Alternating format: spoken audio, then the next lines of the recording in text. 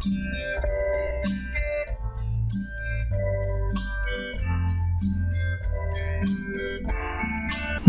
ইরানের ফাকুর ক্ষেপণাস্ত্র উন্মোচন যুক্তরাষ্ট্রকে হুঙ্কার, আন্তর্জাতিক মহলে উত্তেজনা ছড়িয়ে নিজেদের সামরিক বাহিনীকে আরও শক্তিশালী করে গড়ে তুলেছে বিশ্বের ক্ষমতাধর দেশগুলো। আর তারই জের ধরে এবার আকাশ থেকে আকাশে নিক্ষেপযোগ্য মধ্যপাল্লার ফাকুর ক্ষেপণাস্ত্র উন্মোচন করল ইরান।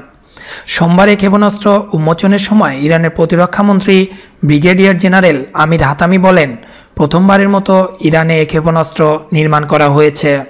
উন্নত কারিগরি প্রযুক্তি ব্যবহার করে এই ক্ষেপণাস্ত্রের নকশা তৈরি করা হয়েছে। অ্যাটাক জঙ্গি বিমান দিয়ে এইসব ক্ষেপণাস্ত্র শত্রুর অবস্থানে হামলা চালানো যাবে। এ সময় হাতামি আরও বলেন, তেহরানের ক্ষেপণাস্ত্র শিল্পকে টার্গেট করে যুক্তরাষ্ট্রের নেতৃত্বাধীন নিষেধাজ্ঞা সত্ত্বেও ক্ষেপণাস্ত্র গণ উৎপাদন শুরু হয়েছে।